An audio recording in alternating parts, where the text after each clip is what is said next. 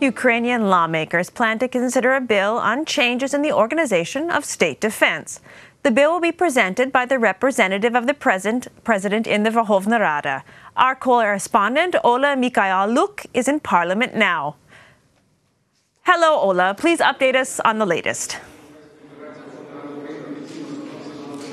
Hello, Carrie. Adopting the law on the organization of Ukraine's defense will allow us to consolidate the right of the president to approve the plan for the country's defense.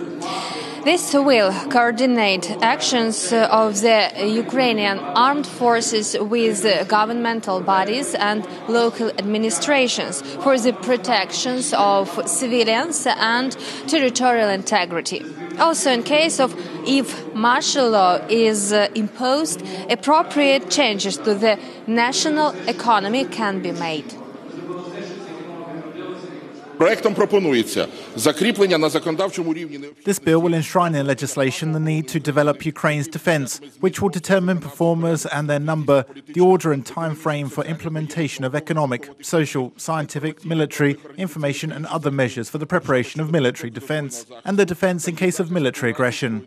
I want to report to you on a national secret. This plan will not envisage certain actions. This plan is a strategic document that contains a list of measures on defending the country in advance and partially preparing for this defence.